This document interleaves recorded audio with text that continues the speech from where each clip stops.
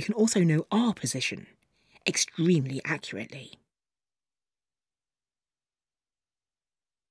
The story begins back in 1957, shortly after Sputnik was sent into orbit. The sound of any object changes as it moves past us.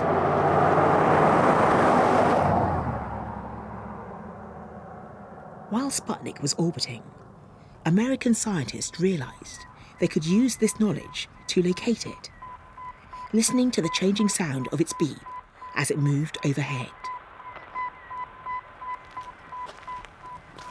It got scientists thinking. If you could work out the position of a satellite from here on the ground, could you reverse the process? Could you use the satellite's known location to find your unknown one? The result was the Global Positioning System, or GPS. And how it works is simpler than you'd think. It's all due to one of these. The breakthrough technology that led to GPS was actually a clock, but not any old ticker. This is an atomic clock, the most accurate timekeeping device ever built. For instance, if I set one of these going at the time of the Big Bang and let it run through, we would now know the age of the universe to within a few days.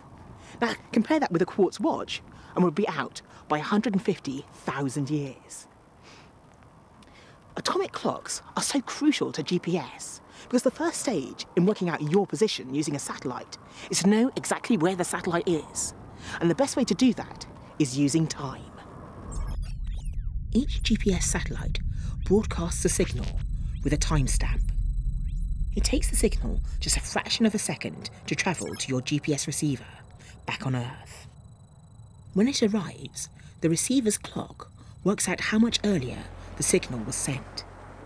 Knowing this time difference means it can then work out how long it's taken to arrive, and so how far away the satellite is.